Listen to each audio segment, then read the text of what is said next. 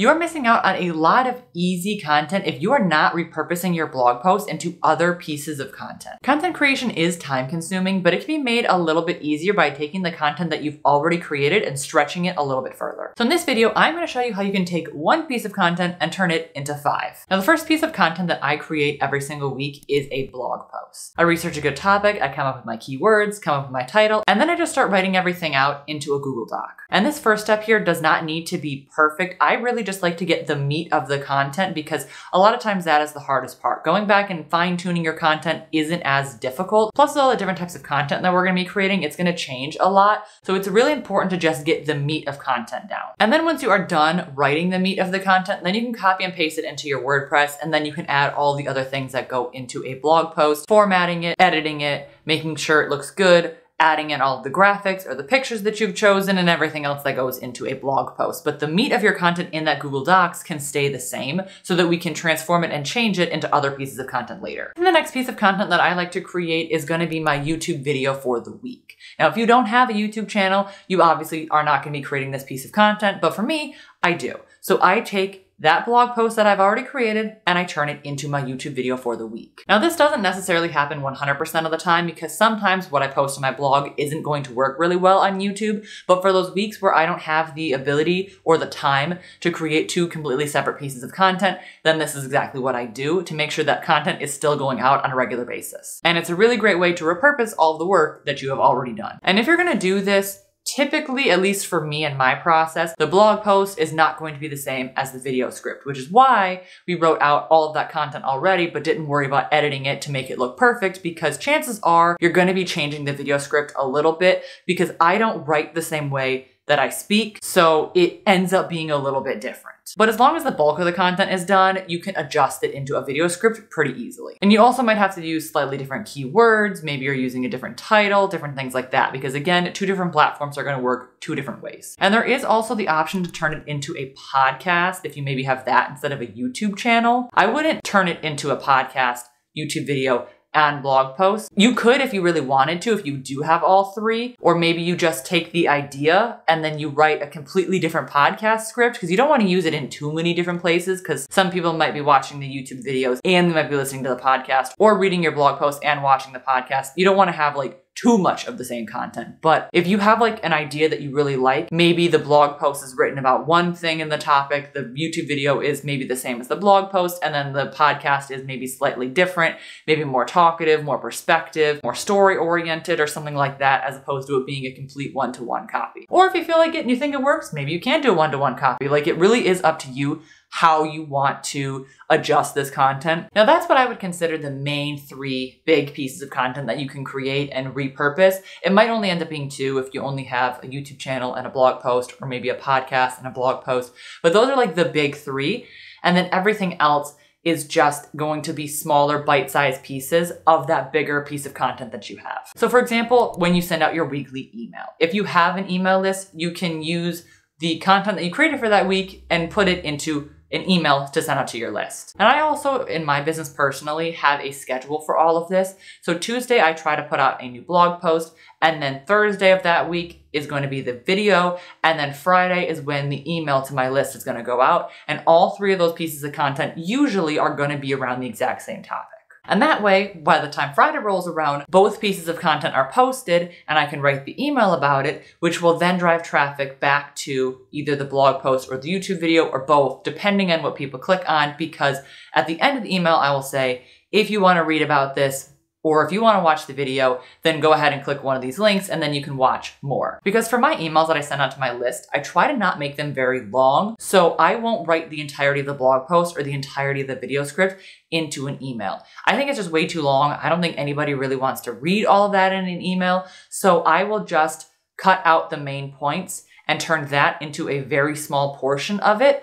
And then if people want to read more, I say, here's the video, here's the blog post link if you want to learn more on this topic. And then it also drives traffic back to your other pieces of content as well, because people are now going to read the whole thing. So if you want to do this, my advice would be to take one talking point from your content and turn that into an email. You may expand on it a little bit. You don't necessarily have to copy paste word for word what you said in your blog post into your email, especially if you do that and people go to read it. They might end up just clicking off because it's something that they've already read before. So maybe you just take one point and you expand on it.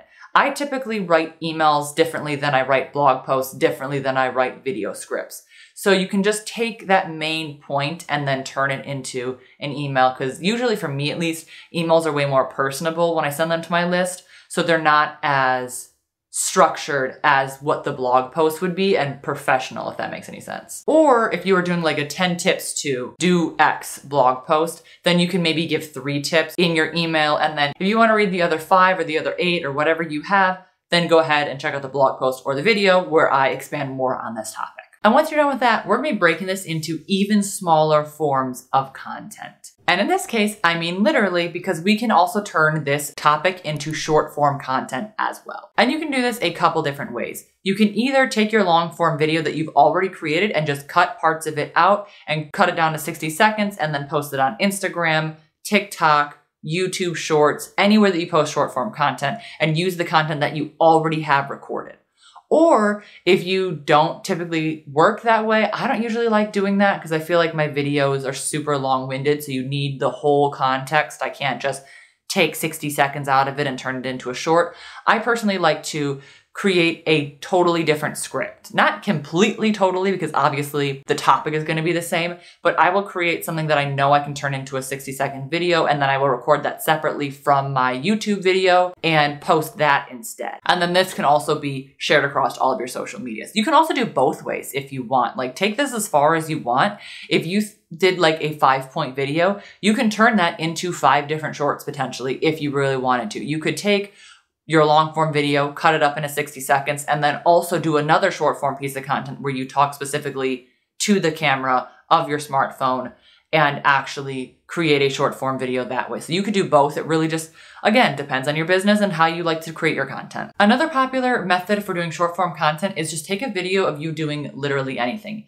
It can be typing at your computer, it could be walking, it could be doing the dishes, doing your hair, it could literally be anything. Just a short 2, maybe 5-second clip of you doing anything at all, and then putting some sort of text on the screen, some sort of call to action, like, do you want to know how to do X? Read the caption. And then all of your points go inside of the caption. And this is a little bit of a sneaky way to like trick the algorithm, at least on Instagram Reels, because there's no way for you to pause the video. You can just mute it, and then the video plays in the background while people are reading your caption, so that Instagram thinks that people are watching your video a ton and you're getting all of that watch time.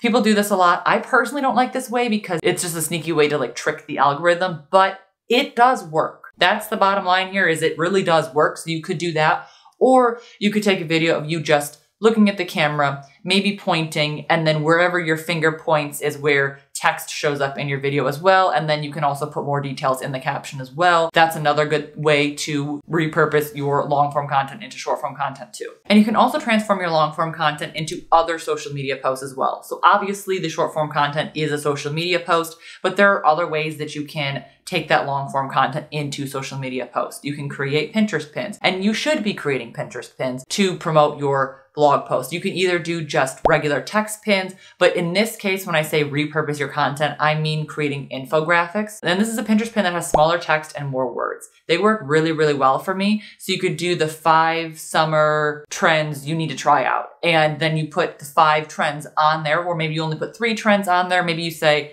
15 trends, and then you put 5 on there, and then at the bottom a call to action, read the blog post to find out more. Those work really well for me on Pinterest because it gets people to click on them, read it, and then Pinterest realizes that people are staying on your pin longer, or maybe they're clicking through because they want to read more, or maybe they're resharing it because there's a lot of good information on there. For whatever reason, they do really well on Pinterest, at least for me personally, so that's something that you could try out. Or you could do a thread on Twitter/X, whatever you want to call it, or Threads, where you take your main points of your blog post and create a thread on there for people to read through.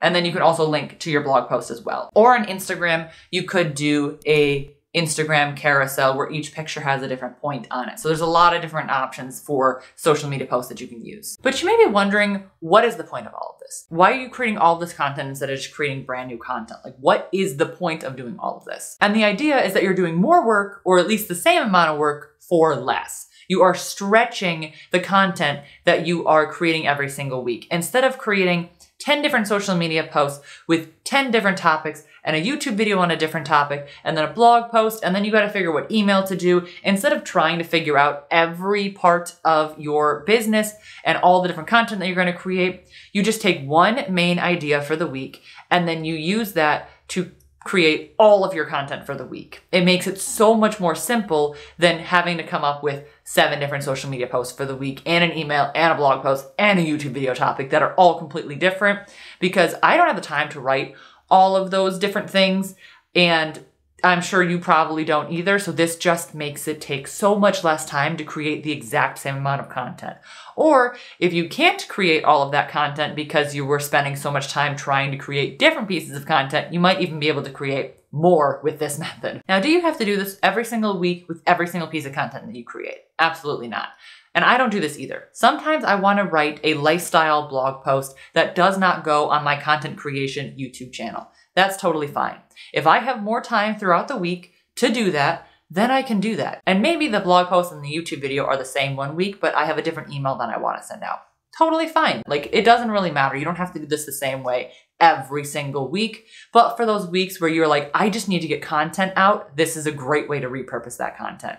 And you also don't necessarily need to do it in the same week either. Maybe one week I want to put out a lifestyle post and then I want to put out a content creation video. I can take that content creation video that I posted that week and I can use it for the blog post for the next week to save me a little bit of time in the next week. Really doesn't matter how you do this. It all depends on how you want to run your business, but still makes it a lot easier either way. And it's also a great idea because you can link all of the content together. The blog post that I have written on this topic is going to have the video embedded, so if people want to watch the video, they can. And in this video, the blog post link is going to be underneath. So if you want to read the blog post version of this, which is likely going to be slightly different than what you've heard here ever so slightly, then you can read the blog post. And the email is going to be a little bit different, and then you can tell people, hey, watch the video or read the blog post, and then whatever medium they feel like consuming your content in, they have that option. So you're giving a ton of different options for people and also linking all that content together so that they can consume the same information relatively with whatever medium that they prefer, and you're just driving traffic back to all your other sources. So I hope that was helpful, and as mentioned, if you want to read the blog post version of this, it will be down below in the description, and make sure to like and subscribe while you're down there for me as well. And if you want to see more tips on blogging, check out this video right here or this video, and I'll see you next time. Bye!